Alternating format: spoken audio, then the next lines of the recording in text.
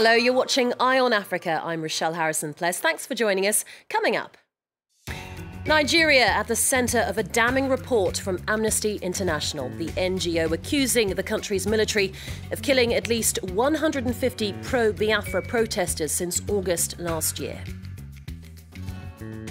The ongoing election in Somalia is far from democratic, but given the country's troubled history, the so-called limited vote is a step towards political normalcy. And in the land of the mighty Springboks, hockey is not the most popular sport, but one South African club is hoping to help change that, nurturing some of the country's top hockey talent. But first, a quote, trigger-happy approach to crowd control. That's according to Amnesty International, which has released a damning report against the Nigerian military. The NGO accuses the country's security forces of killing at least 150 pro-Biafra protesters since August last year. Demonstrators have been calling for an independent state for Nigeria's Igbo people in the country's southeast. The army has shut down and denied the allegations. Well, for more on this story, let's cross to our correspondent in Abuja, Chika Ojua. Chika, a very good evening to you. What more can you tell us about these very serious allegations? Well, the report that was released today by Amnesty International it's quite chilling. It's a comprehensive analysis. Even the title of the report alone says everything. It's called Nigeria, Bullets Were Raining Everywhere. And Amnesty International basically compiled evidence. They compiled videos, photographs, different accounts. They spoke to over 200 people who were on ground at many of these protests. And of course, the protests that we're referring to are supporters of Nigerians who want to create a new state called Biafra. And of course, this document, this report actually talks about how the protest escalated at several times and actually accuses the Nigerian military of leading a campaign to squash this movement to crack down on civilian Nigerians who are demanding some sort of change. So that's really what the report is all about. It also talks about people who were killed as far as being tortured. Some people are still in detention. It also quotes a man, 26-year-old, who says that a soldier pushed him into a gutter and poured acid on him. So it's a very shocking, chilling report that Nigerian government is having to face.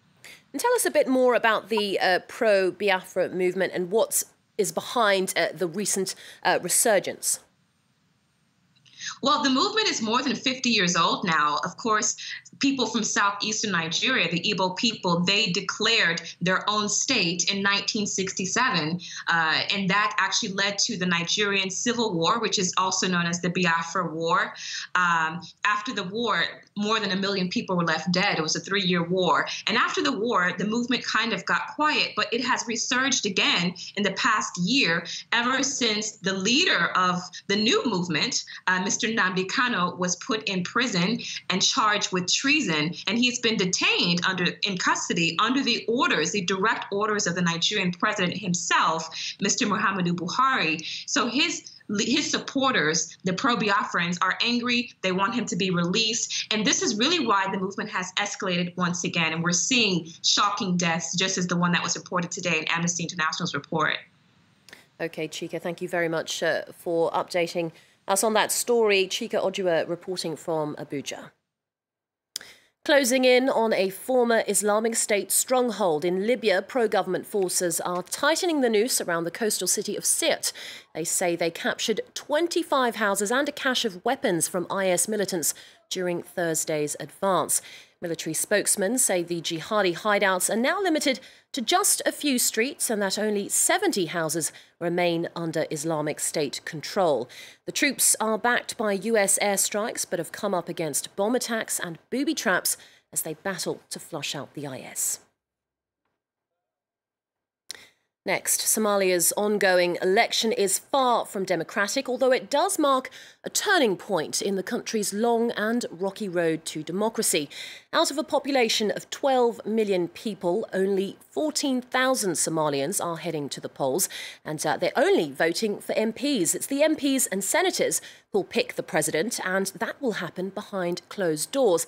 But this so-called limited election is progress compared to past votes when only clan elders could cast their ballots. The vote is part of Somalia's ongoing election, which began last month. Just 14,000 of the country's 12 million citizens are voting for 275 MPs, who will join appointed senators to select a new president. With winners often negotiated in advance, it falls far short of a democratic election. But given the country's history of violence and civil war, for Somalia, this is progress. My voice mattered in this election, and I voted for the right candidate, and he won. So we're excited. We're going to be the change in the community. This election is fair and well organised. We're happy because this is the first time we've seen people selecting their candidates.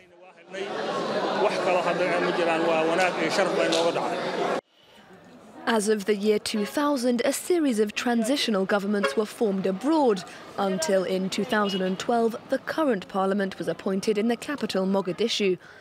Voting is now taking place in towns across the country, although observers say there are numerous problems. Examples of intimidation, examples of candidates being prevented from, putting their names forward or being prevented physically from going to locations. There's a lot of money changing hands. In the southern port city of Kismayo, elders from the Rare Hassan clan accuse local officials of rigging the vote, an allegation they fiercely deny. When all MPs are selected, there will be a presidential vote, but with missed deadlines prolonging an already drawn-out process, it's unclear when that will happen. To the Gambia now, where the country's sacred crocodile pools are believed to have supernatural powers. Infertile women, sick children and even businessmen looking to make a buck flock here to pray for a miracle. And with the presidential election just 1 week away, politicians are joining in, hoping for an electoral boost. On the 1st of December, opposition candidates Adama Barrow and Mama Kande will take on longtime leader Yahya Jammeh at the polls. The politicians come here to come and pray here to win the election, so that they can win the election. Because this place, they normally believe this place is a holy place, because this place was in over 1600 years now. And finally, South Africans may be known for their prowess on the rugby pitch, but a club in one township near Cape Town is churning out future hockey stars. Even a former Springbok has picked up a hockey stick. Our correspondents went to see the club for themselves, a hotbed of up-and-coming sporting talent. They proudly train on AstroTurf and they teach hockey in Xhosa, Nelson Mandela's mother tongue.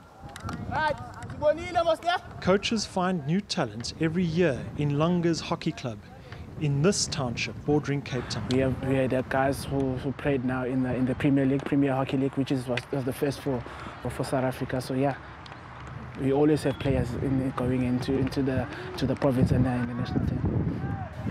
Youngsters want to play here because they know this is where the very first black players started their international careers. The T-shirts of the champions are well exhibited in the clubhouse, like the one of Lungile Tsolekile, who represented the country in the 2008 Olympic Games. Lungile is still in Lunga, fighting to make hockey more popular. When you come to a township, bring a soccer ball, bring a rugby ball, bring a netball ball. And the reaction is always like that. And everyone always asks, how did you get to play hockey when you live in the township? Where did you start? Did you start at a private school? I was like, no, I didn't start at a private school. I started in Langa. And everything here is, I started in Langa and I'm going to continue, I'm going to end here. The club was created in 1987 and is still going strong. The manager today is Lungile's brother, who is constantly looking for more sponsors. Financing a club is a big mission. Yeah, we have been surviving, but only just. We survive from like private sponsors who donate anything from old sporting clothes to some cash here and there. What we normally do with that old piece of clothing that we get is resell them at a cost so that we can be able to afford transport and money for coaches. Yeah. The chairman wants more exposure for his players to make it to higher levels. So every Friday, the team gets together for a run around the township. 30 years down the road, Lunga's hockey club needs more recognition. Well, Well, that's it for now. I'll be back in around 45 minutes with more Africa news. Mark Owen's up next as Live from Paris continues. Stay with us.